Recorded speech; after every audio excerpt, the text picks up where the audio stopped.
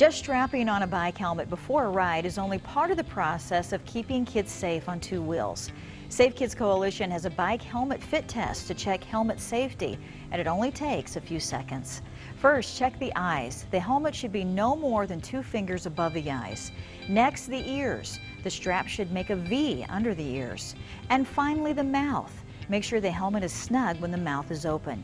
Your child's helmet should also meet the U.S. Consumer Product Safety Commission standards. And remember, kids are watching you. Parents should wear a helmet too, even if you didn't wear one as a kid. When it's time for a new helmet, let kids pick their own. They'll be more likely to use it if they like the design. For more ways to make mom's life easier, visit MomsEveryday.com. I'm Taryn Vanderford.